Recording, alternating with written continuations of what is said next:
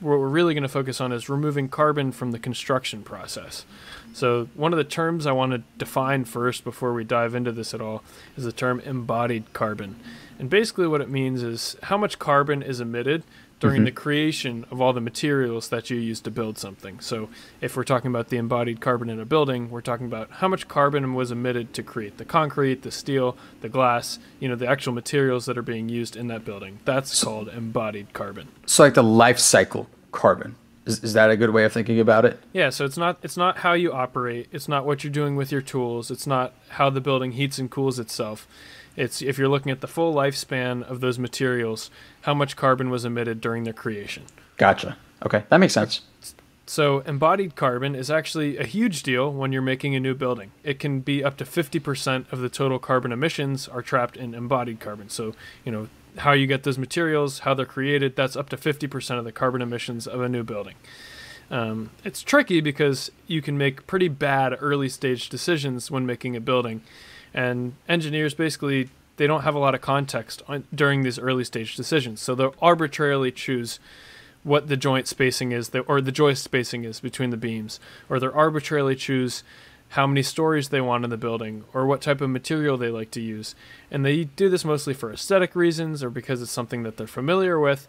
But what this company that created this way to reduce carbon in construction, called Price and Myers, what they say is these early stage decisions can actually cause a lot of downstream implications. These downstream implications basically mean that there's useless embodied carbon. And by useless, they mean that if you'd made a different decision earlier on, you could have chose a different option that has lower carbon impact and maybe lower cost. But because you made a wrong decision in the beginning, you kind of screwed things up down the line. So this tool, just to clarify, it's primarily meant to be used during the planning phases, right? Like before you've started constructing anything, like before you break ground, you bring it with you to help you understand what the path forward is going to look like for the number of years that you're going to be building up this building. Exactly. So that you have to do it in the beginning before any of the designs are finalized. But what it does is it removes this burden of calculating all these different permutations at the very beginning, right? There's so many different options, so many different outcomes. There's this tool, which I'm going to introduce. It's Price and Myers tool. It's called PANDA, the Parametric and Numeric Design Assessment Tool, PANDA. I like That's a good acronym. That's what I was going to say. That is a good acronym. There you go. And it basically just helps engineers compare all the different options to reduce the amount of embodied carbon in different types of building designs. Okay. So the way that it works is it uses something called a Monte Carlo simulation. And Fancy. I wasn't really aware of what this is, but it's traces its roots to all the casinos in Monaco and Monte Carlo and all the slot machines. So basically, if you were to try to predict the outcomes of a slot machine, there's so many different random possibilities between all the different icons on the wheel that you basically just have to simulate every single outcome and then total up what they are at the end to be able to be sure what happens in a slot machine. So Monte Carlo simulation, basically when you have too many variables that you don't understand, basically you have to brute force simulate every single permutation and then figure out the calculations after. So that's exactly what they do here.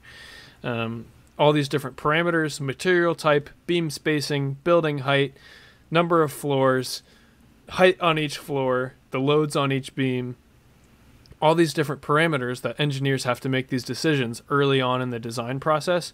It basically calculates the outcomes for every single possible option for all of those parameters. So they said when you're designing a building, Interesting. It could be somewhere in the order of tens of thousands to hundreds of thousands of outcomes are simulated by this tool, PANDA. And the reason it does that is because they are able to calculate by looking at all those different options how much carbon is needed, so how much embodied carbon there is, and also how much money you'll spend, the cost. And so the user, the engineer using this PANDA tool, can filter out these outcomes, these 20,000 outcomes, filter it down to like the top 10 or top 100 that they want to compare based on these parameters. So they say, I want to use this type of material, or it can only be this tall because there's a restriction in this area, or it needs to have at least this many number of floors because we need to have this many people in there. So they enter those parameters, it filters out the extraneous ones, the ones that don't make sense anymore, and then it plots them on a graph. On one axis is cost and the other is carbon, And it allows engineers to compare different options and say, so if I change this, how does it change the carbon output? If I change this, how does it change the cost? And it allows engineers to make the decision themselves. It's still the humans making the decisions, but it's just a tool to equip them to make sure that they're making a choice that prioritizes cost but also reduces carbon. So this sounds like a no-brainer. Like if I was a construction manager right now, could I download Panda and start running estimations on what my project should look like? Well, Price and Myers, I feel like they've caught lightning in a bottle, right? Because of all these trends with wanting to reduce carbon emissions, and they say the other half of carbon, which is operational carbon, those are all becoming much more efficient. So lighting, HVAC, tools, those are all becoming super efficient.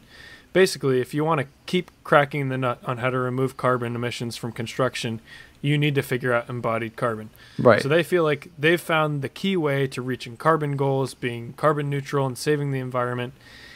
And if you're a business and you're doing that, that's when you start to sell the service. So they say it's, proprietary to them. If you want to use their software, then you've got a higher Price and Myers, and they'll be able to use Panda to help you reduce the carbon emissions. Gotcha.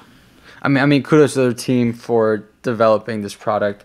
I would love to see somewhere down the road them making like an open source variant of this so that more people could adapt to it, It seems like especially for the widespread community goal of reducing carbon emissions in construction.